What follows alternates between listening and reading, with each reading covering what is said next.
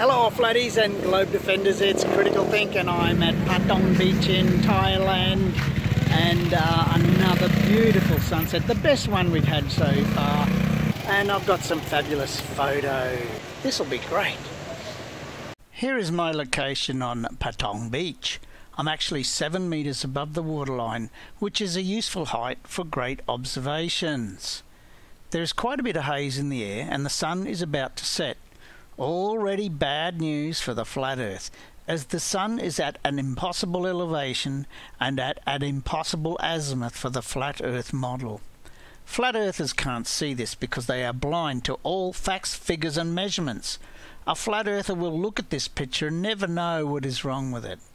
They will look at the tiny bit of side-to-side horizon and declare, "It looks flat to me, therefore it must be flat."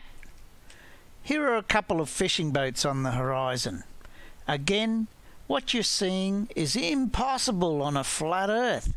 Flatties are too blinded by their fanatical clinging to the pancake fantasy to even begin to comprehend how this picture makes an absolute joke of the flat earth. Here's another shot which shows how high above the water I am. Another fishing boat on the horizon. Can't be possible on a flat earth. And a long tail boat in the foreground. Do you notice, all you flatties, how you can see water beyond the long tail boat? Well, if the earth were indeed flat, you would see the ocean similarly beyond the fishing boat. My observation height is 7 meters. Not sure of the exact height of that fishing boat, but I've estimated 7 or 8 meters based on a picture with people standing on a similar boat. So, if the horizon were to rise to eye level, and it doesn't here, you would see water beyond the fishing boat, just like the boat in the foreground. Clearly, we don't see this. So again, this is evidence that the earth cannot be flat, even if it looks flat to you. When you actually do the measurements, it ain't flat. I know what some of you flatties want to say. Oh, you cannot see beyond the boat because of atmospheric obstruction, or as P-Brain would say, atmospheric masking.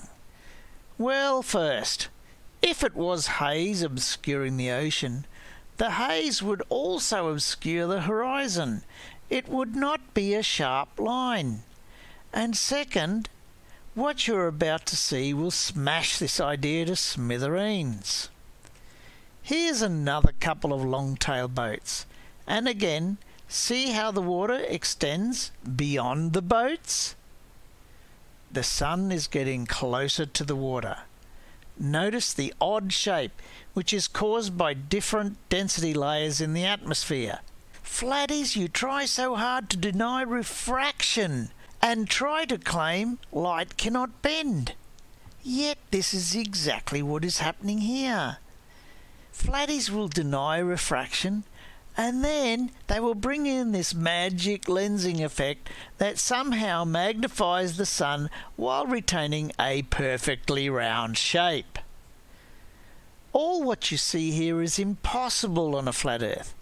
Impossible elevation, impossible azimuth, impossible size. There's even a visible horizon drop. None of the flat earth numbers add up when you look at reality. This is why flatties are allergic to numbers. If you ever want to make a flat earther tap dance, just ask a question that requires something to be calculated.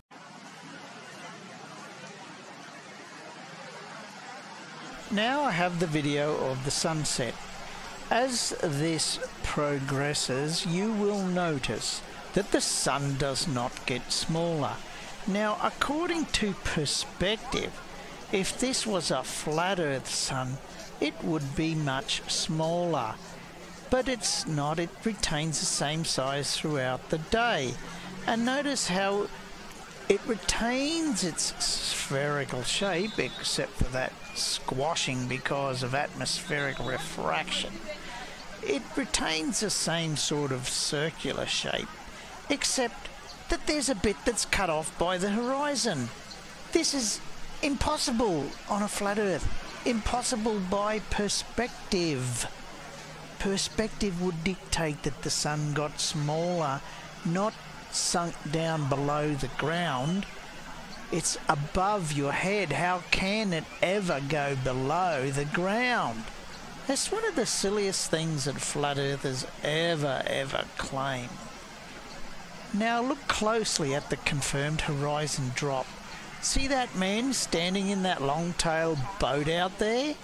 Well, unless he is about 5 meters tall, the horizon is well below 7 meters. Now my eye level is 7 meters above the ground, and that horizon only rises to about 3 meters there at the point where that boat is. And also, there goes the atmospheric haze, our pea-brain masking excuse, because we can easily and clearly see thousands of miles to the sun. The flat earth is completely demolished.